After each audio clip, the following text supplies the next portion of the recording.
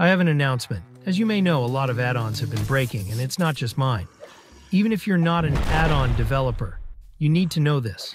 Blocks and items use events, and they used to use data-driven events. These events are found within the JSON file and are called using triggers like onConsume, onTick, onStepOn, and more. But everything changed when Mojang introduced custom components. A component defines an attribute like a mob's health, damage, and scale. Custom components allowed developers to use scripting, eliminating data-driven events and triggers altogether. Every block and item that uses events must be updated using custom components, hence the breakdown of many add-ons. Add-on developers now need to learn JavaScript or TypeScript if that's what you fancy.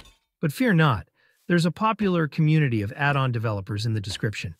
Don't be afraid to ask questions here. The server also hosts Q&As with the add-on team from Mojang. On that note, Total Carnage is over. But I'm developing True Carnage, an add-on I want to future-proof. I think I'll be uploading more too.